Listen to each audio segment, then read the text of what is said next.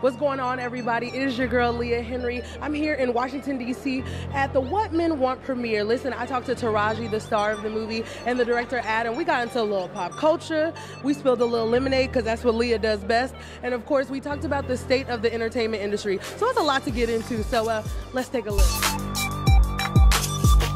I know that the Empire family is extremely close, and I know there was a tragedy that happened to Jussie last week. Can you talk to me about how you feel about the whole entire incident, and how do you feel about people questioning the authenticity of the entire incident? Well, I mean, you know, that's people gonna do that. They always gonna question, but when you know your truth, you walk in that. You know, that's what he has, is truth. Jussie's very resilient. Anybody that knows Jussie, anybody that's followed Jussie, knows his heart, knows that he's a man of truth. He's a man of justice. He's a man for all.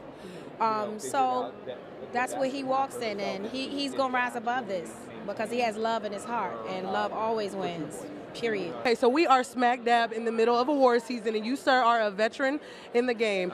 So in your opinion, who are the actor and the actress of our generation?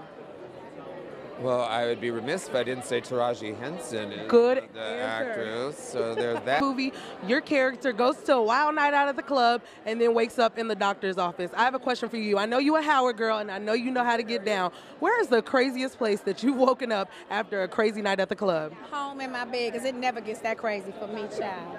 I ain't telling that. Because it wasn't good. Can we have a clue?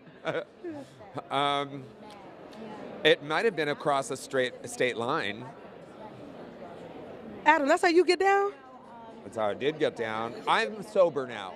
So, yeah, I'm good now. Listen, it's been a while. What happens in D.C. stays in D.C. So if you want to go somewhere after this? I had some D.C. The movie is about love, right?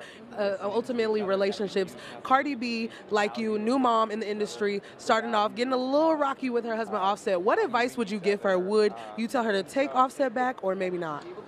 No, I don't comment on people's relationships because I just don't know. I don't know. The media will put in front of you what they want you to see. So unless I sit down and talk to both parties and then to God, then I could give you an intelligent answer.